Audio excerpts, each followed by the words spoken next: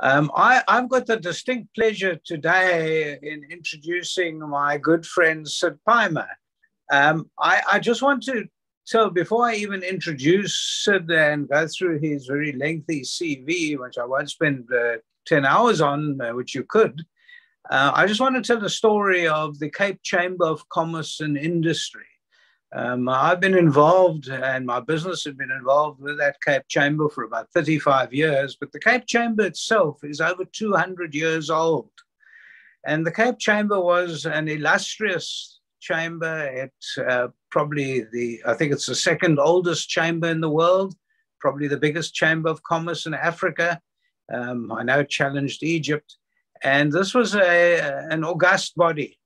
And it started falling apart as business became more frenetic. And over the past 15 years, the chamber started collapsing, both financially and with the membership. And it wasn't anymore the voice of business that we knew the Chamber of Commerce to be.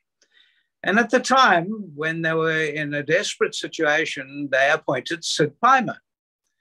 And that's why I'm telling you this whole story, because Sid came in. And he did some things that irritated some people. He did some things that were different, that had not been thought of before. But the reality is he turned the tide completely. He revived that Cape Chamber of Commerce and Industry back to its illustrious history of 200 years. And I remain a member of that Chamber of Commerce. I find it extraordinarily relevant.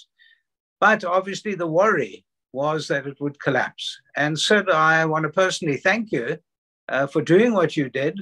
I know it's taken a couple of years, and I know that once you've completed your task and you've put it back on the rails, you've now moved on to better things. And I personally thank you on behalf of the Cape Chamber of Commerce and Industry for what you did.